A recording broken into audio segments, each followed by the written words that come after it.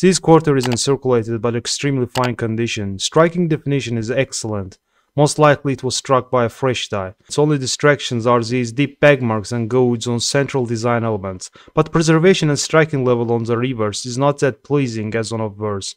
Very light wear is seen on high points, some letterings are abraded. This quarter is worth just face value. In general, 1995P quarters are not considered rare or valuable in circulated condition. However, in higher uncirculated grades, especially those featuring distinct feathers on the eagle's chest, can command a pretty nice premiums. According to PCGS in MS65 and MS66, it becomes a little scarce but still available by hundreds if not thousands. In MS67 condition, it becomes scarce with possibly a few hundred examples in existence. In MS68, it's very hard to come by, and the highest grade in which it exists, with none being finer. Possibly no more than 10 examples exist in this grade.